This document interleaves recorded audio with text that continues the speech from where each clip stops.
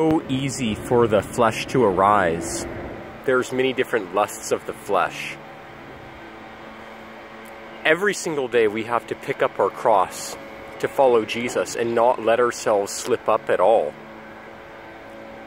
Satan and every single one of his demons, at this point in particular, are working overtime to destroy the children of God, to pull every single person he possibly can to his side because he knows his time is short.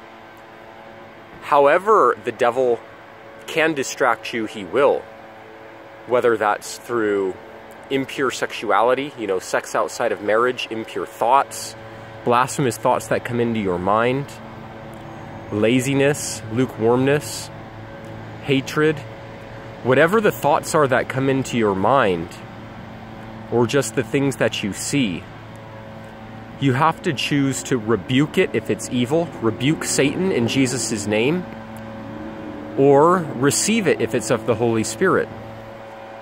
And most of the time when you're going throughout your day in the world, because this is Satan's world, you're going to come into contact with more demons than you're ever going to see things for the Holy Spirit. How many times are you going to see things that are perverted as you drive down the road or as you go through your business, through your workplace? How many times are you going to see things that are for Satan's kingdom versus seeing things for God's kingdom? You may go throughout your whole day and not see anything that's for Jesus. But if we do fix our eyes on the kingdom of God, we will see the work of the Holy Spirit in everything. Not that the Holy Spirit is working through the devil, but we will see spiritually that he's working through our heart. But we need to be very prudent to make sure that we're picking up our cross and not letting ourselves slip and fall into any perversions of the world, any lusts of the flesh. We can't let our flesh arise. Otherwise, if we let ourselves slip up, then it's a slippery slope all the way back down into the world, and sin ultimately leads to death.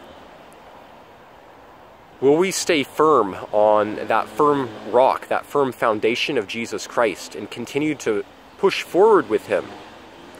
Or will we let ourselves slip up and fall back into the world and be destroyed by all of those satanic things of this world, those temptations, those demons?